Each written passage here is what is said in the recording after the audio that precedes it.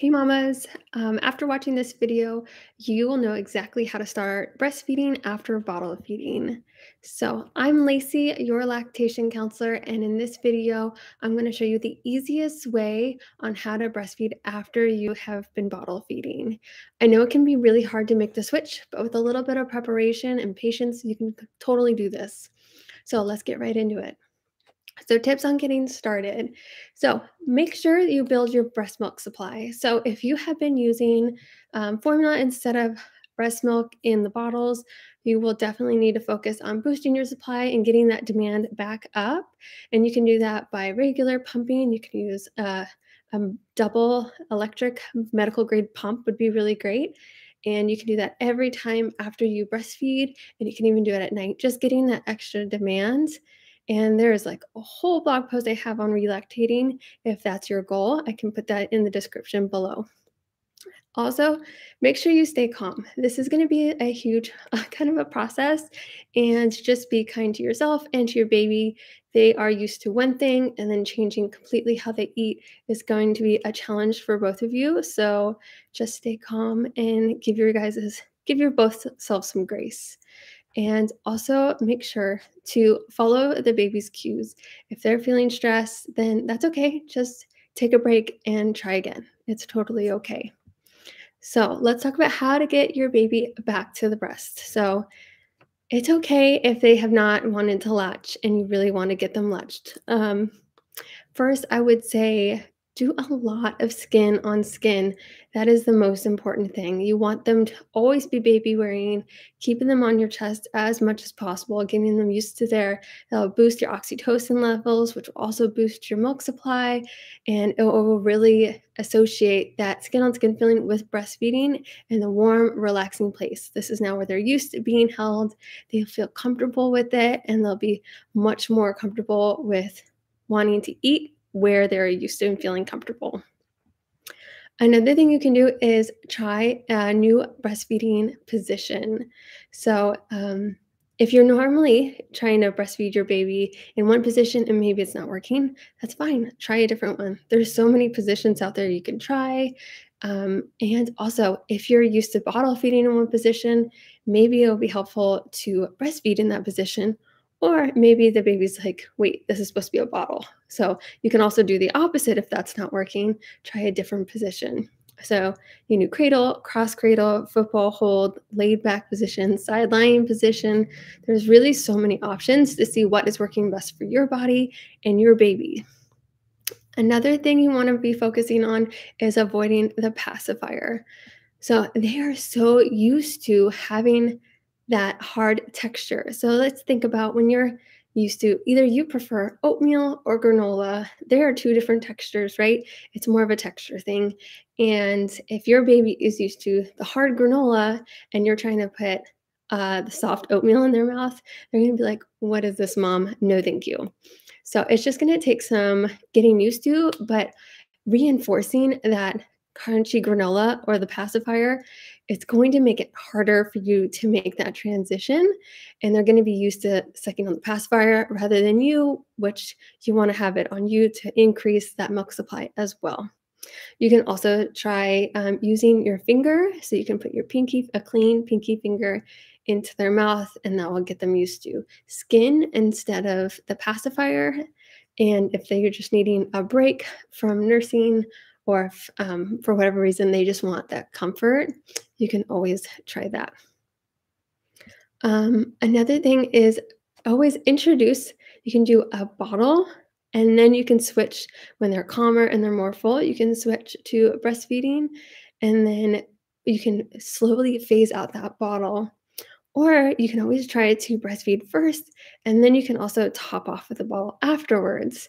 And then slowly, as your baby's getting used to breastfeeding, then start avoiding using the bottle for some feeds, and then eventually you can phase out all of the feeds. When you are using your bottle, you want to do something called pace bottle feeding. So pace bottle feeding is basically you want to make sure you're pacing the feed.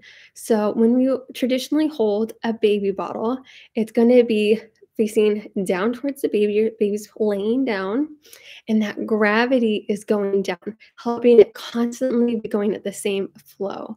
And you do not want that because when breastfeeding, we don't constantly have a flow of milk coming out. It'll have a lot in the beginning, and then it slows down to being very little, and then you get a lot again when you have another letdown. So focus on having it similar. You can do that by having a slow flow nipple on your bottles. And you can also not have gravity work against you. So have your bottle being upright or having it horizontal to the ground, and that'll help pacing the bottle. You can also tilt it down so that you're not getting any milk or any formula at that time. So they're not getting frustrated that they're not getting this constant flow, or get them used to not having a constant flow of milk. I did a combination of breastfeeding and bottle feeding with my second baby, and that is a huge mistake I did because my baby was just having a very hard time breastfeeding, and the second that letdown stopped, he would be so frustrated and start screaming and bite me, and it was just not a fun experience. And if I knew to pace the bottle feeds, then it would be a different experience because he's like, "What the heck, mom? Why are you not flowing like I prefer with the bottle?" So we really can't keep up with the same pace as a bottle. So just keep that in mind and have it try to mimic breastfeeding as much as you can. Now, also with the bottles, you want to make sure you have one that's similar to a breast and then a bottle, right? And so there's some really great bottles out there that are very similar to the breast, right? I love I think it's called the Tom Toms. I had those and I really liked them. They're very wide and the nipple is very close to a nipple. So you want to have something like that so it's not such a huge transition when you are trying to go back and forth or you're trying to completely take off of the bottle. So that will really help, especially if you have one that's very narrow and just like a traditional old school bottle, which you think it's gonna be the exact opposite of what your body looks like and body feels like.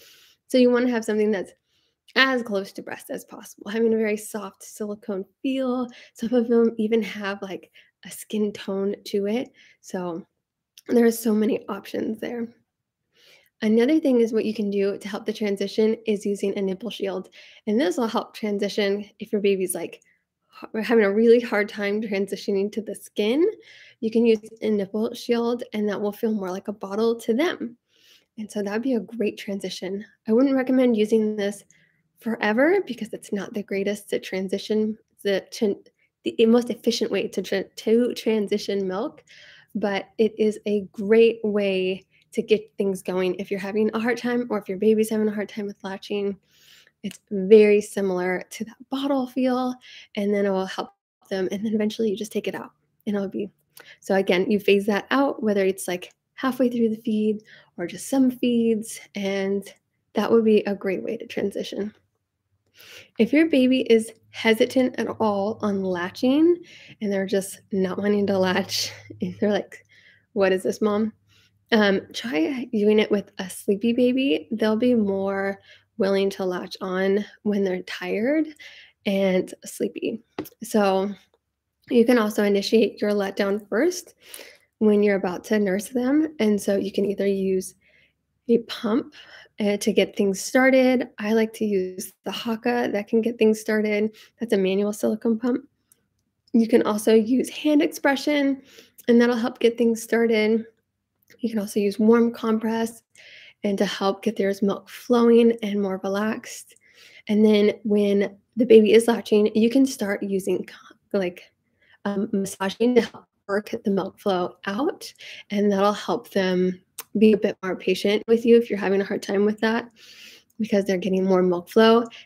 Babies do not want to work hard to get their food. So if they're so used to a bottle that is constantly flowing and all of a sudden they have to work when they're breastfeeding, let's try to bridge that gap as much as we can. So if you use that, if you're trying to manually express while they're breastfeeding, it's less work for them, which is great. Eventually, they'll be way more efficient at breastfeeding and you won't have to do it. But in the beginning, if you're just trying to get over that hump and they're like, "Mom, I don't want to do all this work," then go ahead and just try that in the beginning. You can also use a quiet, dark room. That will be really helpful because there won't be any things to distract your baby. And that obviously depends on the age of your baby. Is your baby going to be 4 months and up? You'll notice that they're a bit more alert and aware of things, and they'll start looking around, and any kind of distraction can be just frustrating for you both.